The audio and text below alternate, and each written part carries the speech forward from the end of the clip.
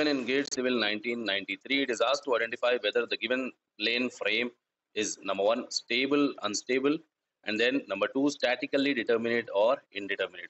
Now, the general rule in determining the static indeterminacy is to find the number of unknown reactions minus the number of equilibrium equations. As we have a pinned support, each support gives two reactions. Therefore, total unknowns is 4, which is then subtracted by number of equilibrium equations and an additional equation provided by the hinge. So 4 minus 3 minus 1 equal to 0, making the structure statically determinate and stable. So the correct option is A.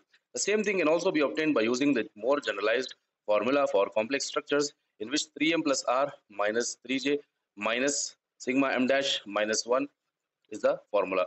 If you substitute all these values in this equation, you get again 0, which makes the structure stable and statically determinate. If you want more such content, don't forget to like and subscribe.